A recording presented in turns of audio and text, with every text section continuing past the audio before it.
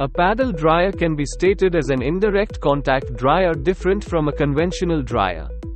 It is designed for abrasive, sticky, wet cake materials and various product types and processes.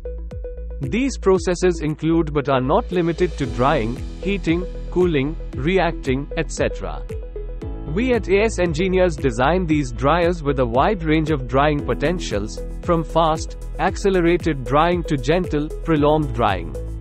A paddle dryer is widely used in industries such as environmental pollution control, food and drugs, and chemicals. For hypercritical processes, we also design a vacuum-based model.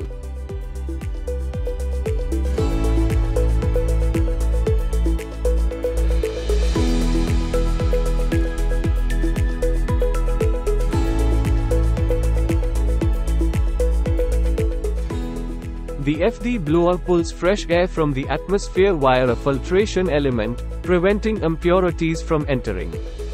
The ambient incoming air is pushed into the heat exchanger. A fin tube heat exchanger heats the ambient air up to the desired temperature, by passing it through a bundle of spiral fin tubes inside of which the heating medium is circulated.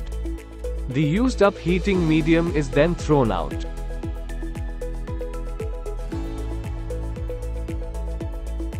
The heated air is pushed into the paddle dryer through an air inlet to prevent vapor condensation inside the paddle dryer.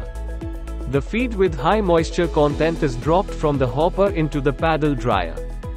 On the one hand, the moisture from the feed evaporates due to the heat transfer from the hollow shafts and the jacket.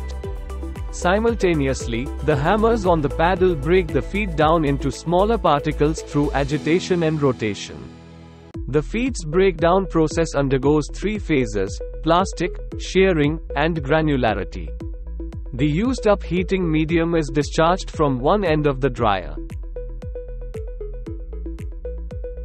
and the final dried feed gets collected below the outlet and bagged.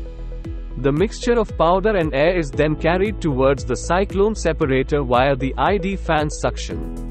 The powder gets separated from the air by the acting centrifugal forces. A scrubber pump installed below continuously sprays processed water onto the mixture inside the venturi throat, which then settles in the scrubber tank. With the help of the ID fan, fresh air is discharged from the chimney out into the atmosphere.